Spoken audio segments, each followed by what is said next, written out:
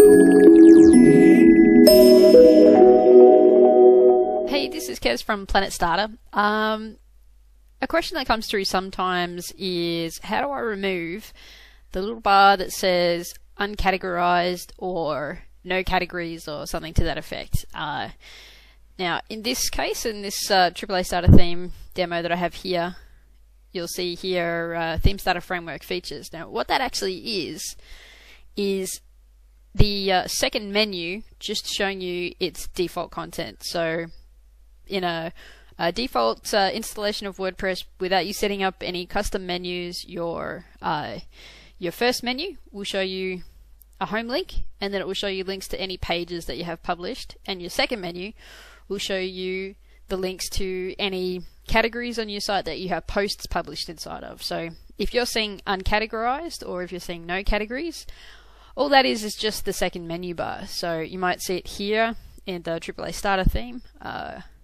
In the Clean Starter theme, it's down the bottom. This will just show your categories, or if you don't have any categories, it'll say no categories. Another example in the Mastercraft theme. Here we have just your categories, whatever you have published.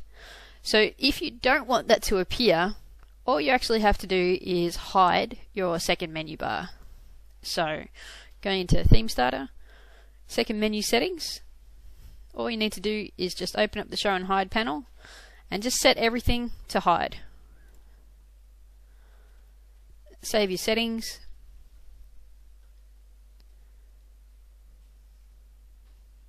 And update your theme. And now that second menu will be gone. So along with that will be the uncategorized or no category label. That will be gone as well. So you can also just use your menu for another purpose, but if you want to get rid of that menu bar altogether, that's all you have to do. Thanks.